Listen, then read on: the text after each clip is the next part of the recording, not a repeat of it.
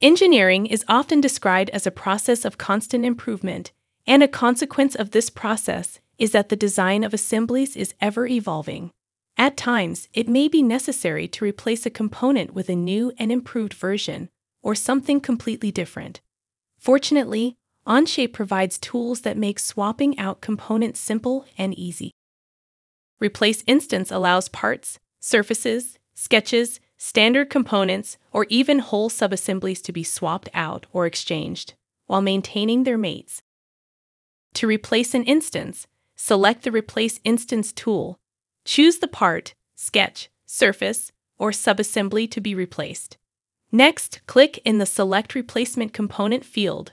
This opens the Insert dialog. Replacement instances can be inserted from the current document or other documents. Choose a specific part studio, part, surface, sketch, or subassembly to replace the selected entity. Utilize the full search and filter functionalities to easily find the required documents for replacement.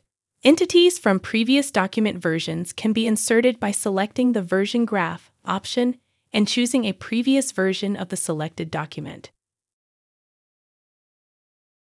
If more than one instance of the component exists within the document, they can all be replaced at once by enabling the Replace All Instances option. Mates will automatically update their mate connector references if a corresponding mate connector on the newly replaced instance exists. If a corresponding mate connector is not automatically updated, edit the mate to repair the mate error. Update the lost references with mate connectors on the newly replaced components.